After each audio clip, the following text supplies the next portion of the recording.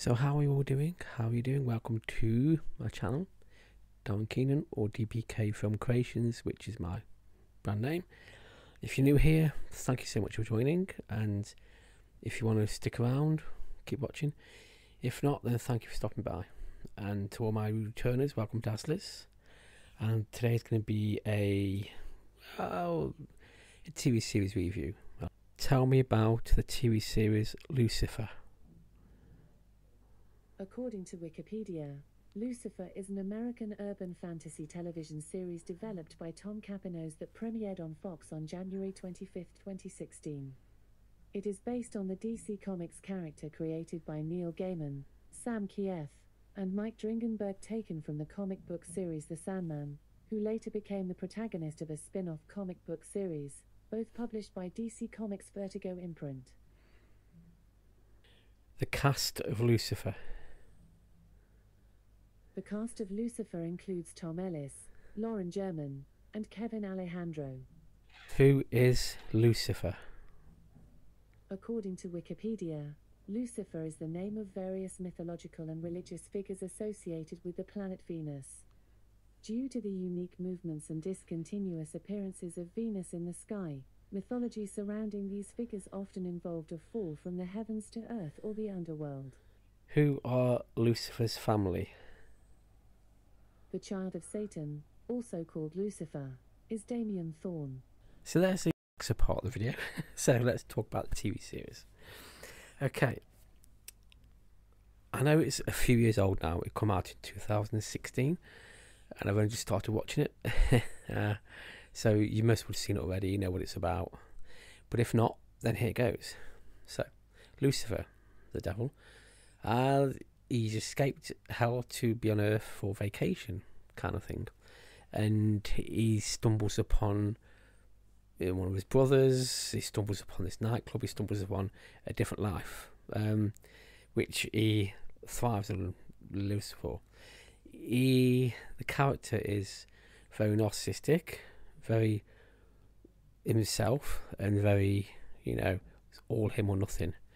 But me, don't like narcissists, but because it's a devil character and it's a TV series, the character suits the part because it's the devil Lucifer.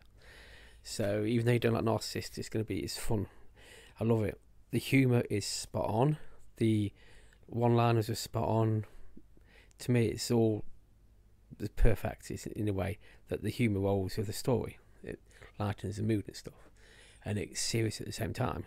The character, the guy who plays him, Tom Ellis, fantastic. He was in Miranda. He played the love interest in Miranda TV series, which I didn't realise till I googled it. It's amazing, mad.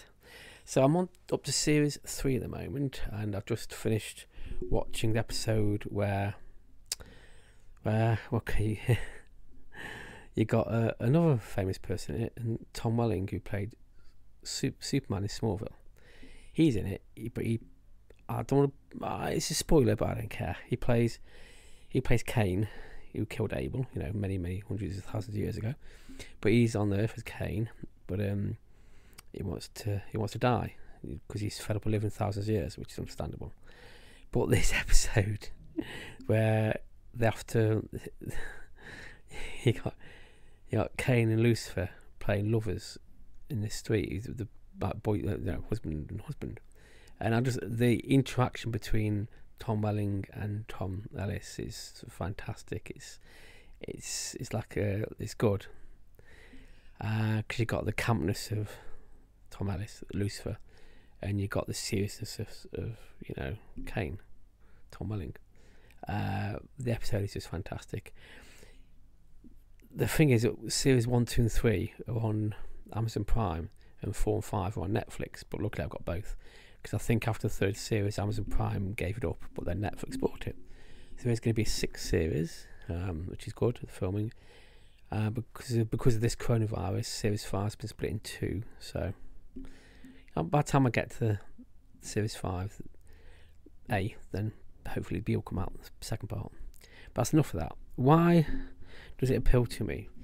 Well, I've always been a fan of these cop movies, buddy cop things, TV series, and it works well because he gets into the mind of the bad guys to find out if they killed people or what they desire in life, and they give Lucifer their desires, and he judges from there if they did or not, and it's mad because the love interest between him and the detective, the lady, is quite interesting, but then you find out she's been put there by God to guide to be in Lucifer's way, kind of thing. So the story evolves. The first series was good because you got into the characters. The second series was good. The third series starts to get a bit, okay, it's deteriorating away from what made it good, but it's still good. I think having Tom Welling in it does help because his seriousness and a few little comments, like Superman comments, are cool, Yeah, so there's a Krypton comment that was so funny, No, it's got some damn good one-liners, good story. Love the theme tune, that just little catchy theme tune, fantastic. So yeah, so at the moment I give it 8 out of 10. I mean, I've still got the rest of the series 3 to watch, and there's 4 and 5, or half 5, so I'll get to watch them. But yeah, that's really my take on Lucifer, the TV series, which is currently on Amazon Prime, series 1, 2, 3, and 4 and 5, and soon 6 on Netflix. So if you haven't seen it, take a look. If you have seen it, comment below, let me know what you think. If there's anything you think I should watch, comment below. And I've got Netflix and Prime, so just